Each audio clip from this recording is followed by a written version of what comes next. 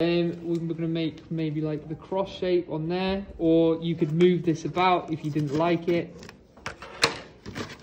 I want you to think about what kind of partition on the board that you want to do, or you could even do one that you've made up yourself. Like I'm going to do one where I'm going to even think about certain levels as well.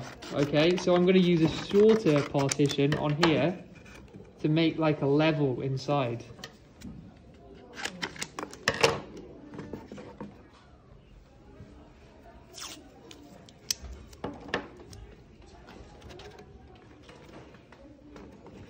This is going to flop about a little bit, but can you still see that? Yeah?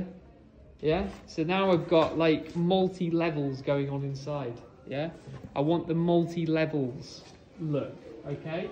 So now you can put things inside the pockets, alright? You alright? Yeah, I'm very fine, thank you. Alright. Too much laughing, not enough concentration, okay? Alright, press button.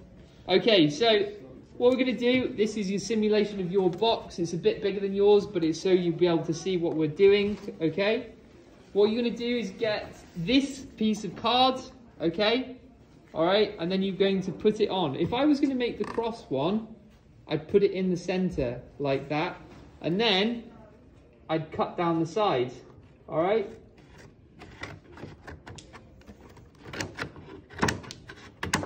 Alright?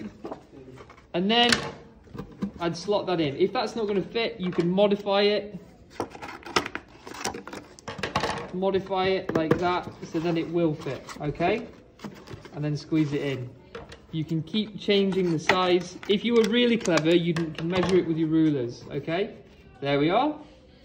Then what you're going to do is you're going to get your tape and secure it.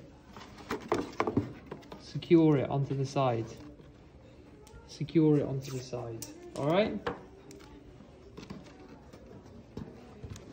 Okay? Does everybody see that?